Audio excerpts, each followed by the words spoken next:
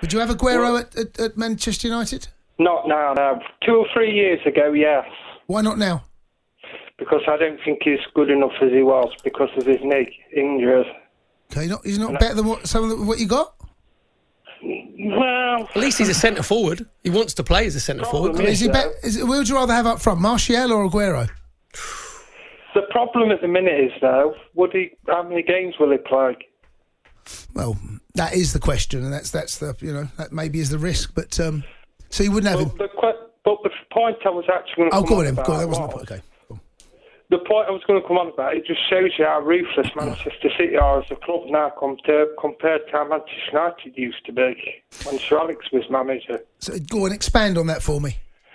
Because when a player's not quite as good as they were, he used to get rid of them. Yeah. And are you saying Man United aren't or don't do that now? Is that what you're saying? No, because our board's a shambles, to be frank. Oh, okay. The thing is, Simon's got a point, because Sir Alex Ferguson either got rid of players when they were just on the way down, or when the risk-reward became the wrong end of the equation. You know, like Roy Keane started causing few ructions, didn't he? And he went, right, no, you're too much trouble, you can go. I think the only player they ever get rid of, which Ferguson said too early, Simon, was Jaap Stam, wasn't it? He said he wished it would have kept him. Yeah.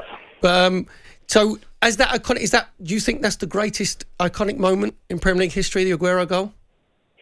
Yeah, I thought they were the best team that season anyway, to be honest with you. In 2012, wasn't it? So, yeah, against Queen's Park Rangers, so, yeah. You could have nicked it, couldn't you? And they would have been accused of being bottlers if you'd have won it, definitely. Indeed.